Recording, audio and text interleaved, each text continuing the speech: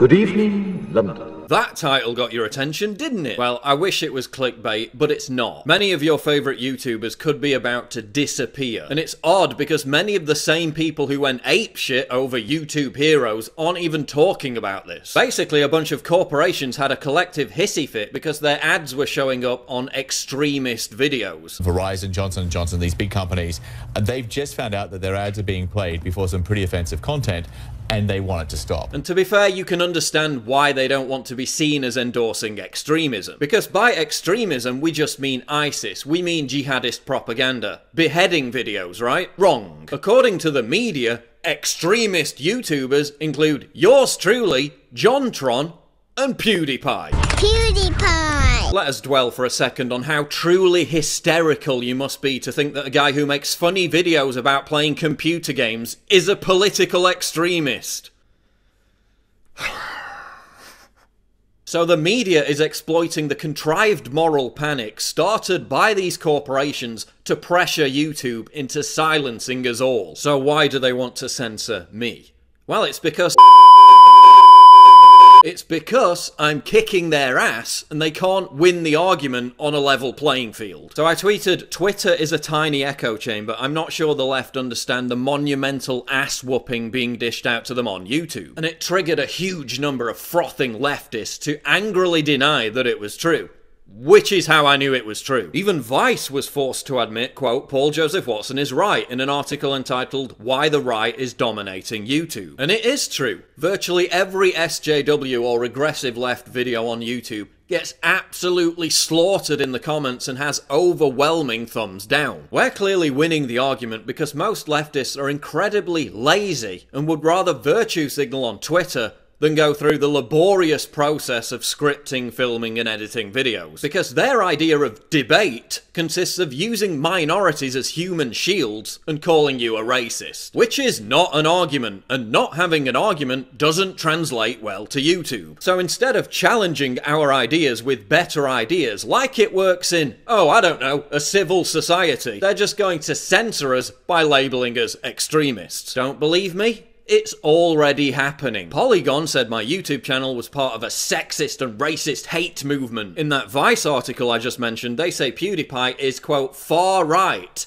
despite the fact that he doesn't even talk about politics. And that he's causing millions of kids to become anti-Semites because he jokes about shooting Hitler in the balls in a video game. And that's why Hitler never had any babies. Yes, really. In another Vice article, they say JonTron is making all the kids racist. New Statesman said my videos were racist in an article about who YouTube should censor. Along with all the fake news hysteria, they're clearly building the narrative that anyone who even hints at challenging leftist dogma on anything is an extremist and must be silenced. They're clearly conflating actual extremism, like ISIS beheading videos, with people who just have a different fucking opinion. And again, it's because we're crushing them. Their audience is shrinking. Their trustworthiness, especially amongst young people, is collapsing. So how will they silence us pesky YouTubers with our wrong-think and inconvenient opinions? Well, let me introduce you to YouTube Restricted Mode. Here's my channel on Restricted Mode. Yeah, you'll notice every single one of my videos has disappeared. Here's CNN on Restricted Mode. Not a single one of their videos has been buried. Even though I talk about many of the same news issues as CNN. Same issues, wrong opinion. So it's bye-bye PJW. Here's Philip DeFranco's channel. Steven Crowder. Here's Alex Jones. Here's PewDiePie. Every single video is gone. Here's CNBC. Here's NBC. Again, they talk about many of the exact same issues as me, and yet none,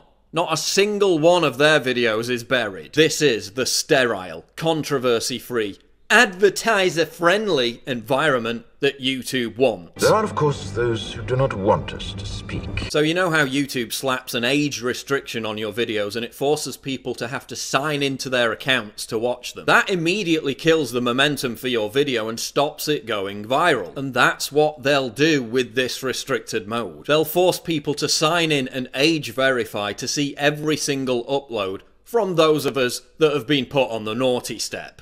it's coming. Which of course will virtually kill all our channels and completely demotivate us from making more videos. This all makes sense given that YouTube is partnering up with major corporations to basically turn itself into a conventional TV channel. And telling the truth is just not advertiser friendly. We're not welcome anymore. Google must walk a fine line between giving advertisers more control and alienating the massive community of content creators who've made the site a top destination for coveted young viewers. From a censorship angle, it will also prevent millions of young people from being red-pilled on important political subjects, because they just won't be able to see our videos organically. And that makes sense because Generation Z is already leaning more conservative and the establishment is in a blind panic about it. Listen to what Google's Eric Schmidt said. Google can build products that move extreme content down in the rankings. Again, who's extreme?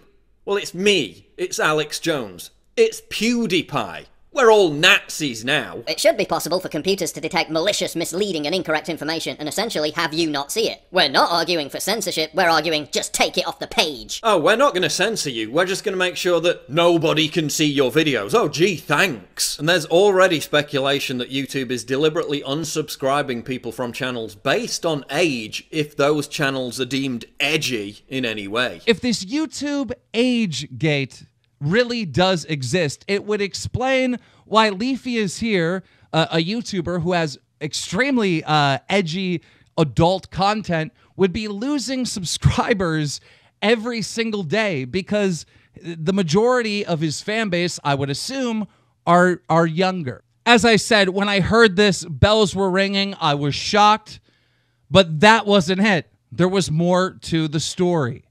The YouTube employee went on to say that they're planning on implementing this across YouTube, and that if you are not in the age group appropriate for that channel, you won't even be able to search it and find it anymore once they fully roll out the program. But YouTube's a private company, it can censor who it likes. Yeah, isn't it funny how leftists are suddenly so vehemently in favour of the right of private companies to discriminate against people? But only when that discrimination involves censoring conservatives. Refuse to bake a gay wedding cake and that fervent principle suddenly washes away. And forget conservatives. Any popular YouTuber with any influence whatsoever poses a threat to the media's monopoly on controlling public opinion. That's why YouTube tried to pay off people to support Hillary Clinton.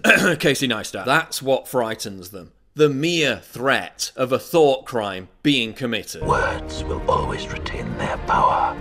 Words offer the means to meaning, and for those who will listen, the enunciation of truth. So what's the solution? Oh, I don't know, maybe to remind YouTube that freedom of speech is a fundamental bedrock of everything that we stand for in a civilized society. Maybe to point out that it was people like PewDiePie and others who helped build YouTube and make it a global phenomenon in the first place. Maybe to make the point that if you move the Overton window to such a degree that a dude who is totally non-political and plays fucking video games becomes a far-right extremist, then that poses a direct threat to any opinions that diverge from the mainstream. That completely chills free speech and makes everyone afraid of saying anything, creating a boring, sterile society with zero diversity of thought. And where once you had the freedom to object, to think and speak as you saw fit, you now have censors and systems of surveillance coercing your conformity and soliciting your submission. We need cameras. How did this happen?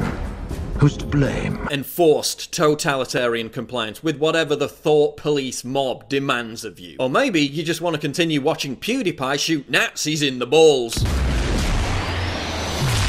Ooh, I never get tired of that. Either way, the die is cast. From YouTube heroes to countering extremism, it's all a scam. It's all a scheme by the failing establishment media to silence its competition. And if we don't get mad about this, if we don't get engaged, it will succeed. Fairness, justice, and freedom are more than words. They are perspectives.